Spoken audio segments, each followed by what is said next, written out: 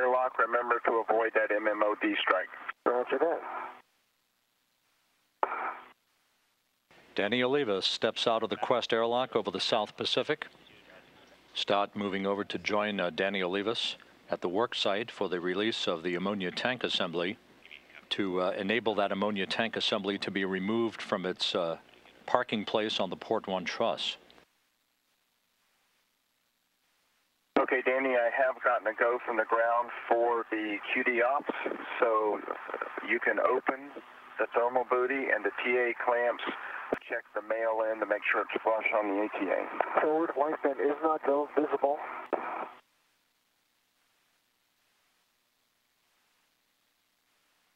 Danny, you can get the ratchet wrench and you're going to remove bolt 4. Okay, Pat, understand. I'll go for releasing bolt number 4.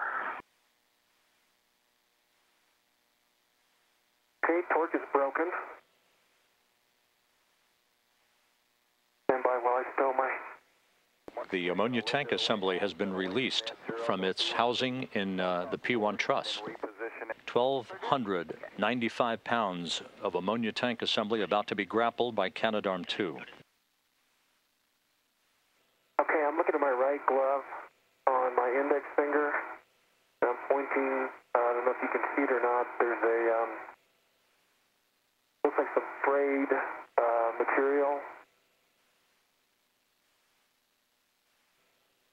Houston, are you seeing EV1's glove right now? How's that?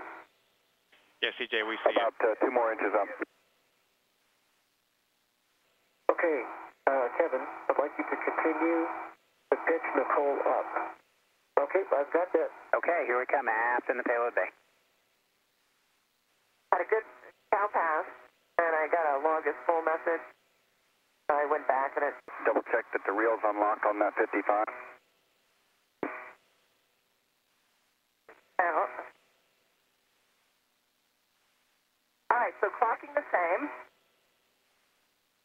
Okay, so understand you've removed the connector cover. Now you can remove the P6A from the bent pec connector J6A. Nicole Stott is making her way back into the Quest airlock. You will see her suit as the one with the broken red stripes on her legs.